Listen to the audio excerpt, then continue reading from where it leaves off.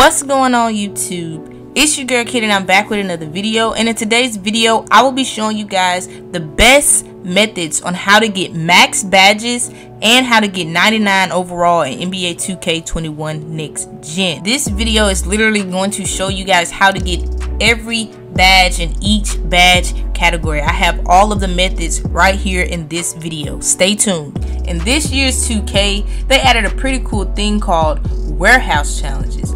Now with these warehouse challenges, they give you double badge progression and double my points if you win them, and the challenges are not that hard at all. It's just you with a team of CPU NBA players versus another team of CPU NBA players. In order to do these warehouse challenges, you have to find the NPCs that are located around the city. If you don't know what an NPC is or what they are, NPC stands for non-playable characters. So all you have to do is find these NPCs. They're all around the city. They're just walking around and stuff like that. All you want to do is walk up to one and they're gonna have an orange exclamation mark above their head. You can also keep track of all of your warehouse challenges in your 2K journal. Now, once you have found your NPC, all you want to do is locate whichever warehouse you have to go to do the challenge. And all you want to do is pull up the map and pinpoint it, and then just follow the directions to go to the warehouse. Now, with these NPC warehouse challenges, you can do a total of 4 challenges at a time. So you can literally walk around the city and rack up on meeting different NPCs so you can get 4 knocked out at the same time. Alright, so now let's get into these methods. The first method we're gonna go over is the shooting method, and it's fairly easy because you're going up against the AI. All you really have to do is do a pass fake or a jab step, and the AI will back up off you and leave you wide open for the shot. Or you can run around and take fades from the 3-point like I do. And don't be too alarmed because you're gonna miss, you're gonna mess up. That's all okay. The key is to winning the game so you get the double badge progression and the double my points. And to be honest, it is kind of a way to try to finesse the system. Like if you lose these warehouse challenges games, you get the opportunity to play them again. But keep in mind, if you do lose these games, you don't get the double badge progressions or the double my points.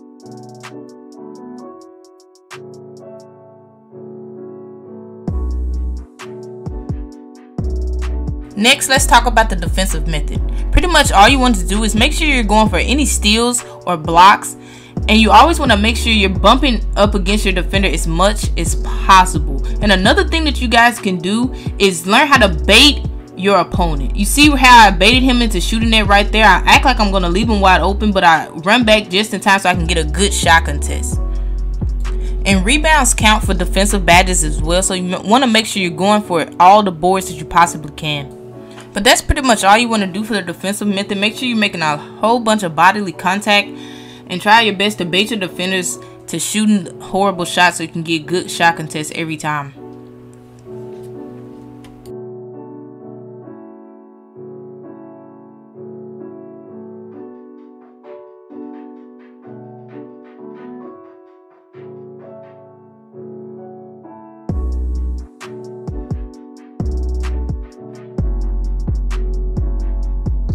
Alright, so now let's talk about this playmaking method.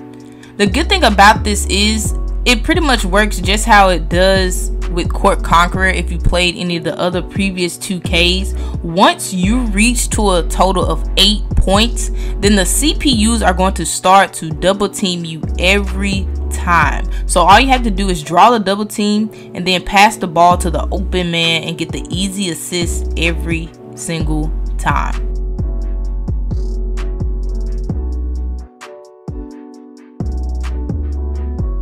Another thing that you can do is call for the pick and roll. And then once your teammate rolls, just throw him a lob.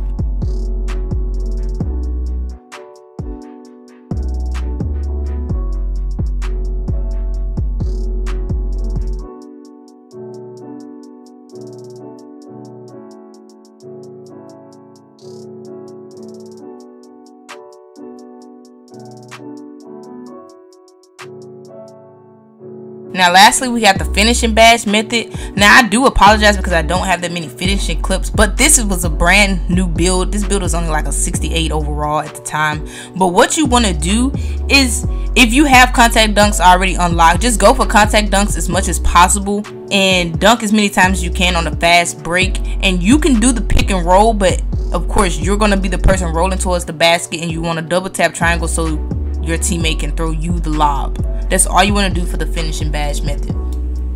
So now let's switch it to the My Career side of things. Now you can grind your badges within My Career. You can do the exact same methods that I showed you guys early on in the video that you were doing with the warehouse challenges in My Career to get your badges. But I do suggest using My Career to go ahead and get your overall all the way up to 99 overall. It's the easiest way. All you have to do is play on 12-minute quarters and put it on Hall of Fame difficulty. And once you get your settings together, all you really want to do is run the pick and roll. Now it works better if you are on a team like the Lakers or the Bucks. Whatever team that you're on, you want to make sure you have somebody who's athletic enough to catch a lot of lobs. So as you can see, as for me, I'm on the Bucks, so I got Giannis and I could just throw lobs to him all day. So the key to doing this is just throwing as many lobs and getting as many assists as you possibly can, just so you can maximize the amount of My Points that you get at the end of your My Career game. You can also throw some flashy passes and get you some flashy pass assists, because that gives you extra My Points as well. And of course, you just really want to make sure that overall that you're playing pretty well in your My Career games, because you still want to make sure that you can get at least an A- or an A+ at the end for your teammate grade, so you can really maximize on the amount of My Points that you get in the end, because the higher your teammate grade, the more My Points that you get in the end. So you still want to make sure that you're playing defense and getting good stops and stuff like that. And another way that you guys can get max badges or get your overall all the way up is playing some pickup games at the Jordan Rec Center. Now this is kind of like My Career in a way, but it's a lot more fun. It's way better than My Career. Now, if you don't have a group of friends, you know, you can hook up with some randoms and play some games at the Rec Center. But if you do have a group of friends, that's even better, because it'll be a lot more fun and you'll be able to rank up and get your badges and stuff a lot faster, and at the same time you can get you some rep.